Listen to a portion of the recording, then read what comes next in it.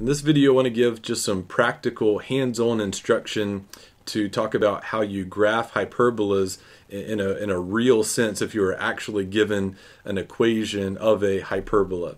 So we're going to explain this with this particular form of a hyperbola. Remember, you could have a similar form if it started y minus k squared over a squared and the x minus h came second, but this works in either scenario, so I'm just going to explain it with this model because the ideas are interchangeable depending on which form you start with.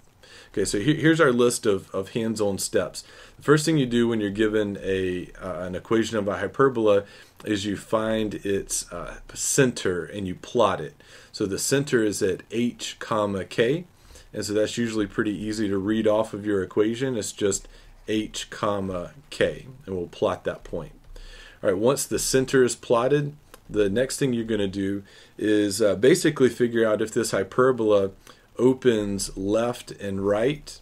In other words, it has a horizontal transverse axis, or does it open up and down and have a vertical transverse axis? You have to make a decision on which graph it is. We'll talk about how to do that in just a minute. Third thing you do is once you know where your transverse axis is, you can find and plot the vertices, and so we'll do that next. And then you will next find the hyperbola's asymptotes. Now we're going to have to talk about this one a little bit more in depth. See, basically, let's say you know that your hyperbola opens left and right. Well, one thing you still don't know is how narrow do you graph that piece that opens to the left and the right? Is it very wide or is it very narrow? And there's these things called asymptotes that will help us see exactly how narrow we're supposed to draw each piece. And then once we have these this information 1 through 4, then it's very little trouble to finish graphing the hyperbola. Okay, so let's talk about it for this particular example here. So here I've gone ahead and done step 1. If this is your equation, then the center is obviously at hk, which I've gone ahead and plotted here. Next, we need to decide, does this open left and right or up and down? For that, I had given a tip in an earlier video where I had said, let, for instance, your x equal h. Choose the x or the y to be its center value, x being h or y being k. I'll just do this as if x was h. If x equals h, then you're right here, and you're looking for the y value that will make the equation equal 1. But if x is h, this term is 0, and you notice what you have left is an impossible situation. Y minus k squared over b squared is definitely positive, and then this minus makes it negative.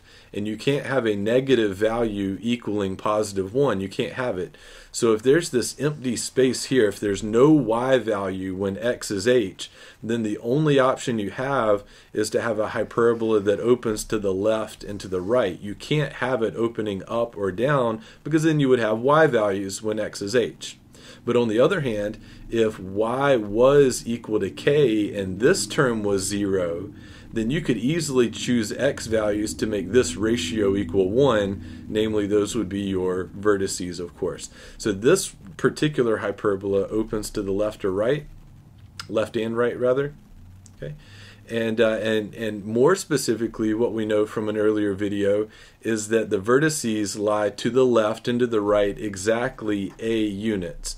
So you go a units in this direction, h plus a, and then a units in the other direction, let's just call it like right here, h minus a. All right, and then so now the only thing left is to decide, is this a very wide hyperbola, or is this a very narrow hyperbola, or is it somewhere kind of in the middle? Like how much bend does this guy have in particular? Right, to answer that question, let's see, we found the center, we found the had a horizontal transverse axis, we've found the vertices. Now it's time to find these asymptotes that I've been talking about. So what the heck is that? Well, what you're going to do to find these asymptotes, let me back up actually. What these asymptotes are these kind of slanted lines that your hyperbola is going to approach as it goes through the vertices. So depending on how wide or narrow these asymptotes are, then that's going to dictate how narrow your hyperbola will be. So now the obvious question is this: how do we get those asymptotes? Well, here's what we're going to do. I already know based off of the vertex that this is A units away and this is A units away from the center. We're also going to go B units up and B units down from the center. And you notice this makes a very natural rectangle. You can very naturally draw a rectangle 2A units wide and 2B units tall. And now what we're going to do is connect the opposite corners of this box in a straight line.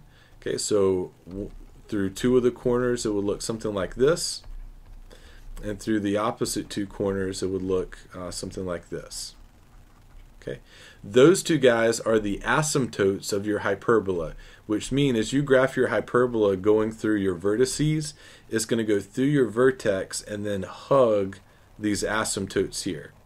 So you can tell, depending on the width and height of the box, it'll give you either a very narrow hyperbola or a very wide hyperbola. And since these two vertices here were on these two sides of the asymptotes, it's going to open left and right as opposed to opening up and down. So if you follow these steps here, then I think you'll be well on your way to graphing all of your hyperbolas.